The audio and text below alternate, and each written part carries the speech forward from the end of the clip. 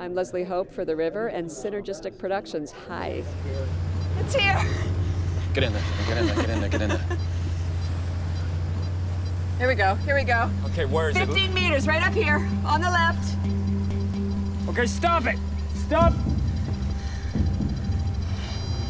I mean, in real life, I am the mother of an 18-year-old, and sometimes I'm very happy to consider throwing him out a window.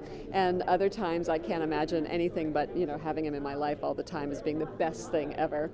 And I think that's probably truthful to Joe's and my relationship in the show as well. This is not an easy relationship between mother and son. He's resentful and angry that I've dragged him along through all these years of making these documentary films. And I think I'm a little resentful that he's decided not to choose this life as well. It's the only possible place. Then we go there. Tell the crew. No. Esa es la boyuna, no podemos ir para allá. Es Boata. Tell the crew. You know, Michael, the creator of the show, and I've been talking about this notion of guilt driving my character, Tess Cole's character, to find her husband, as if, you know, she's done something wrong. And I think my first assumption was that it would be an affair or something sort of pedestrian. And I don't know, maybe it will be that too.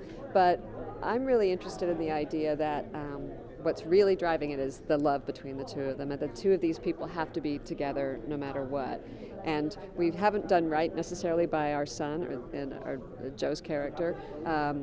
But what is the most important thing in this, for my journey, is to get my husband back.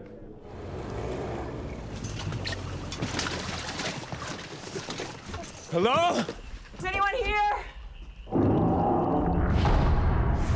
What the hell was... Hello? Well, I don't know if you can tell, but I have crazy hair, and Puerto Rico is not my friend for my hair.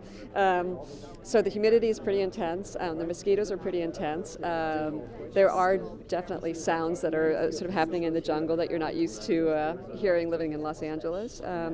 There is that moment, you know, where you're sort of in the middle of the river in the jungle at night, and you feel like you're in this little sort of hub of lights and crew and film, but you just don't want to go there. You know, you're okay if you're in your little sort of unit, but you don't want to go past the boundaries.